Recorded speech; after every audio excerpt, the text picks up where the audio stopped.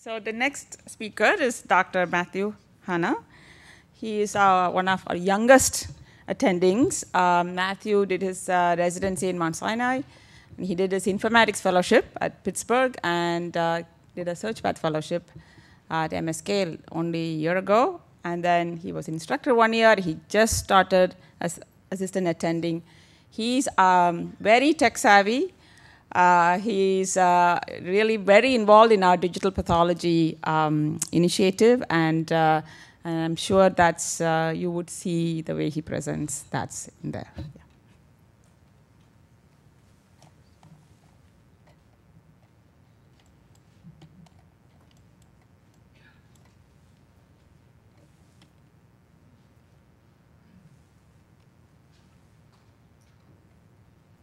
All right.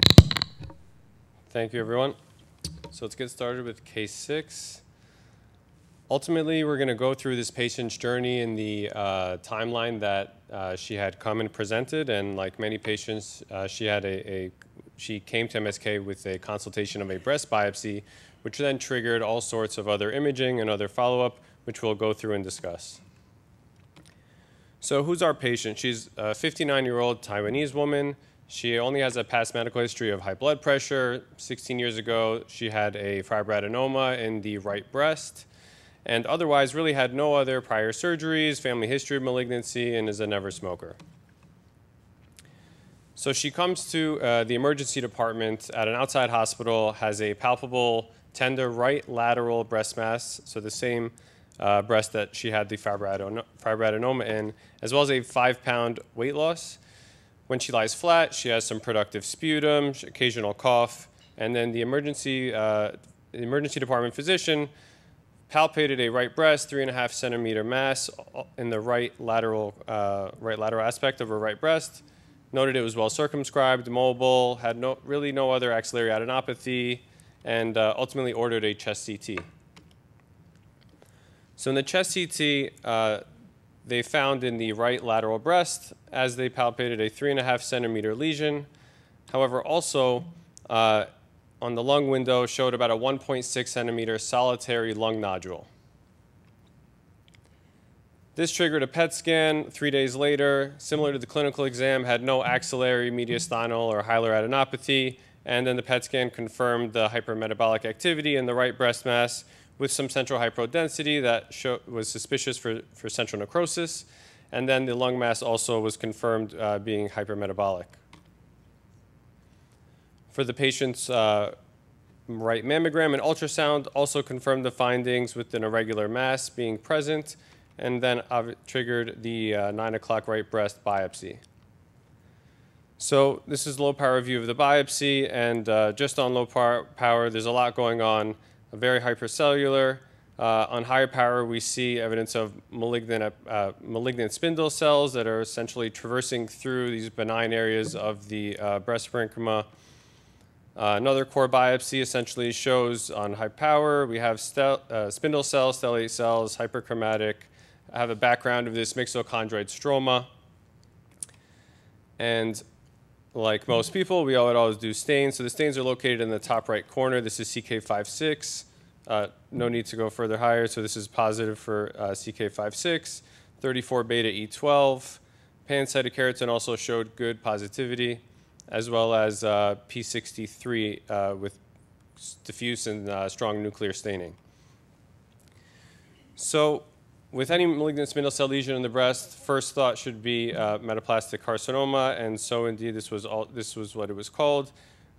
This was also triple negative, and some triple negative breast cancers may have SOX10 positivity. However, this was negative for SOX10 as well as GATA3, and was ultimately diagnosed as a metaplastic spindle cell carcinoma of the breast. Another 12 o'clock lesion was also biopsied and is another fibroadenoma. So regarding the right upper lobe lung mass, there was a CT-guided biopsy a week after.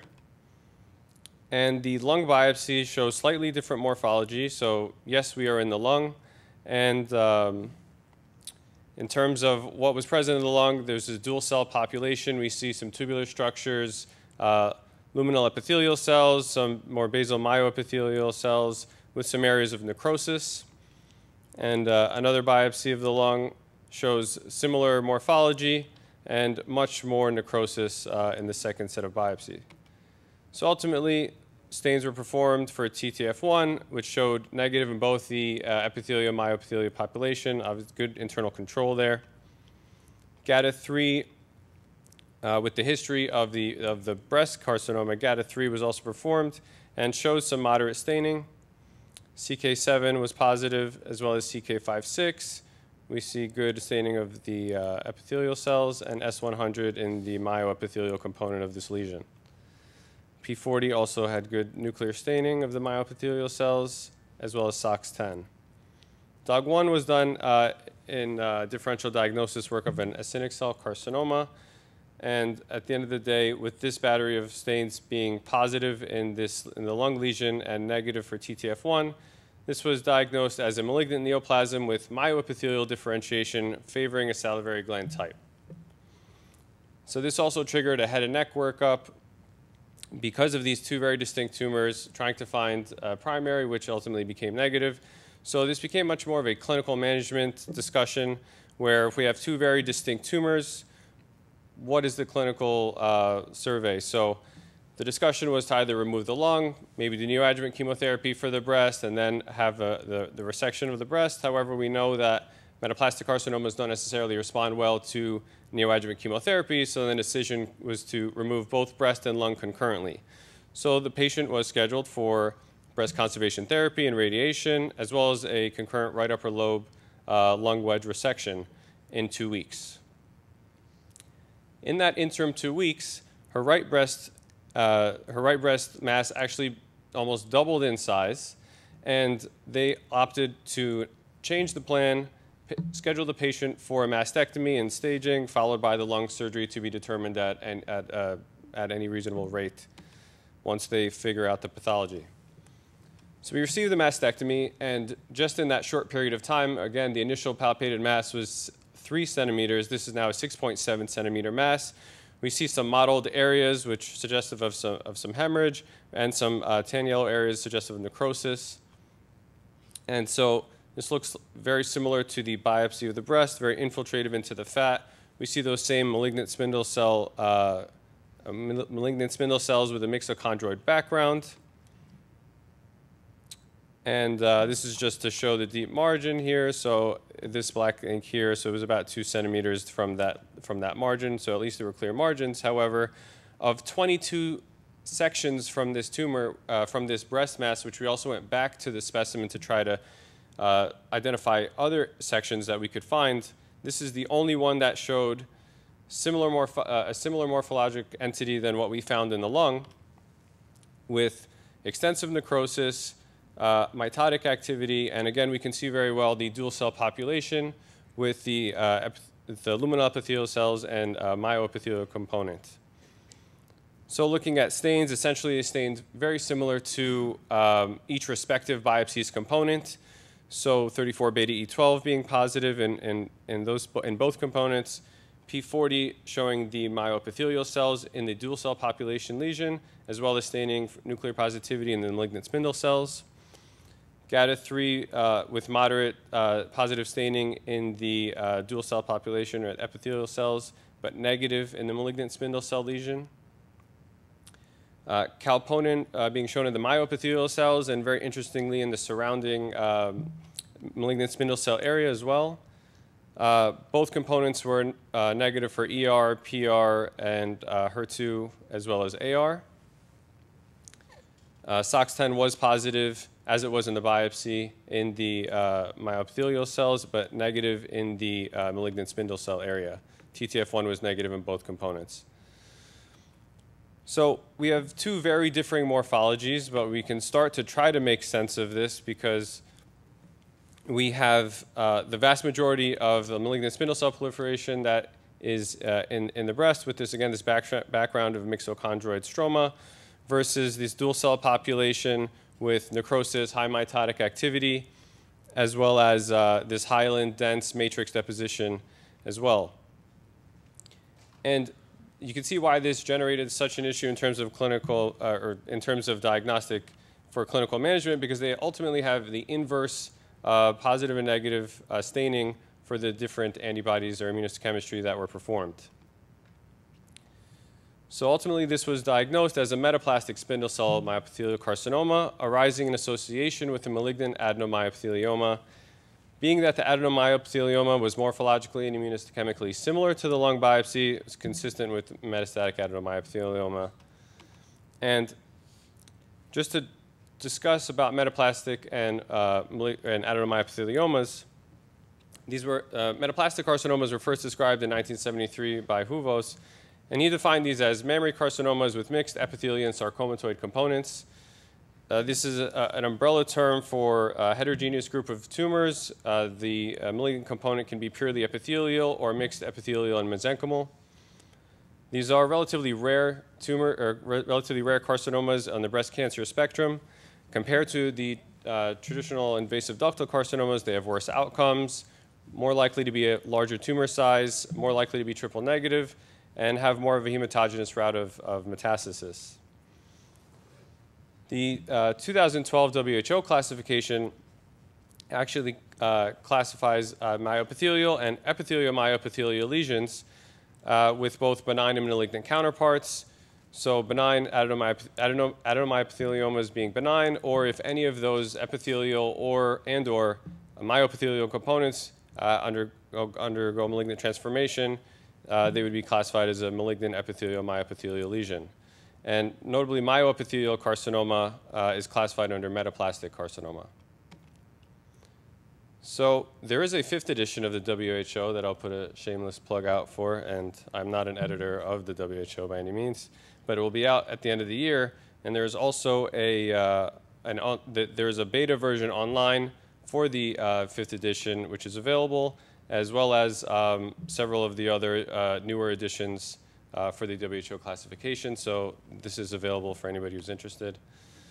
There will be some changes in the new version of the WHO. Specifically, epithelial myoepithelial lesions are dropping the adenoid cystic carcinoma category, which is now going into a new category called rare and salivary gland types. And there is no distinct myoepithelial lesion in the new WHO. And then the epithelial myoepithelial lesions are now categorized as pleomorphic adenomas, adenomyoepitheliomas, and malignant adenomyoepitheliomas.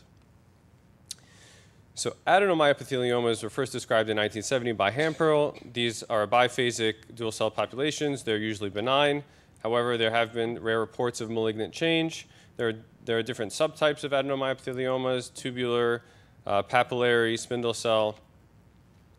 And features of atypia in adenomyoepitheliomas predominantly include increased mitotic index, nuclear pleomorphism, necrosis, all the usual suspects that you'd anticipate for entities of malignancy.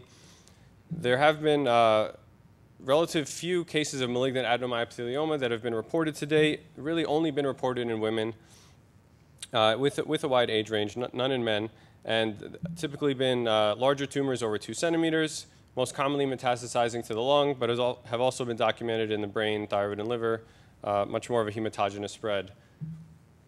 And so one of the first series of these was by Eusebi in the early mid-1990s, where he put together 5 cases of adenomyoepithelioma that were associated with low-grade adenosquamous and sarcomatoid lesions. So they all had typical adenomyoepithelioma features like in the middle picture, and then some were associated with adenosquamous versus sarcomatoid carcinomas. All were alive and well with the follow-up that they looked into, with one that had a local recurrence. The only one that's been reported to date that died from a version of this malignancy was a malignant adenomyoepithelioma. However, this patient had 2 recurrences, and one that actually had an osteosarcomatous differentiation when it recurred. It also metastasized to the lung, and she died shortly after 3 years. Otherwise, the only other series that have reported for myoepithelial carcinomas, looking at those that have been diagnosed with myoepithelioma carcinomas of the breast, the majority have also been middle to elderly women, larger tumor size, generally over 2 centimeters, and have also had essentially good outcomes, either no evidence of disease or alive and well. And looking at these 15 cases of the myoepithelial carcinomas, 3 of them of the 15 were arising out of an adenomyoepithelioma. And looking again at the malignant adenomyoepitheliomas, this is to show again the similar age range and size, as well as the presence of metastasis, most commonly in the lung, however, some to brain and others that did not metastasize. There have also been reports of quote-unquote benign metastasizing adenomyoepitheliomas of the breast. So this was 2 cases from UCLA, and these have been the only 2 so far that have been reported that have been reported as benign metastasizing adenomyoepitheliomas that were found in the breast. So ultimately, treatment for adenomyoepitheliomas, most have a benign course. Some have potential for local recurrence with rare cases of malignant transformation. Standard of care today is complete excision with follow-up, and those that have even had metastasis have generally still had good prognosis. And there's no known role for axillary lymph node staging at this time, essentially due to the larger hematogenous route of spread. And these are some, there's out of Reese Filo's lab here, there's a paper in Nature Communications by Geyer et al. These are some examples of some of the atypical features in adenomyoepitheliomas, and they looked at classifying adenomyoepitheliomas as ER negative versus ER positive adenomyoepitheliomas. And they were able to look at sequencing data from them and found for the ER positive adenomyoepitheliomas, they had PIK3CA or AKT1 mutations versus the ER negative adenomyoepitheliomas that harbored HRAS Q61 hotspot mutations, as well as the PIK3CA mutations. And they even further looked at, for these HRAS Q61R, induction in cell lines, and on the left figure, the green essentially shows calponin differentiation. So looking at the HRAS Q61R mutations, essentially being able to further prove that this mutation induces myoepithelial differentiation. And unpublished or a manuscript that's in review by Pareja, who's one of the other, Fraser Pareja is one of the other breast pathologists. They were looking at differential HRAS Q61 mutations in adenomyoepitheliomas. Some have, like the top row, just have the myoepithelial layers that are staining. Some have both cell populations that are staining, and some have none. And so in our patient, looking at the HRAS Q61 protein expression, we were more like the top row. This patient's case was more like the staining pattern of or protein expression of the only myoepithelial cell layer. And interestingly, also matching in both components, the metastatic lung lesion, and this is the primary breast lesion, and very interestingly, also having positive staining in the surrounding metaplastic or malignant spindle cells. Performing MSK impact on both of these lesions showed the exact same 3 mutations, and these are also consistent with those that we're expecting to find in the ER negative adenomyoepithelioma population, the HRAS Q61R mutation, as well as the PIK3CA pathogenic mutation. So adenomyoepitheliomas of the breast are an uncommon benign tumor. However, they may undergo malignant transformation. For the few that have been reported, these are often preceded by having a stable mass that undergo a rapid period of growth, similar to this patient. And it's very important to have extensive sampling of these specimens to be able to potentially find these areas of interest. And metastatic potential of the malignant adenomyoepitheliomas may be related to the actual malignant component of the lesion. These are my references, and thank you.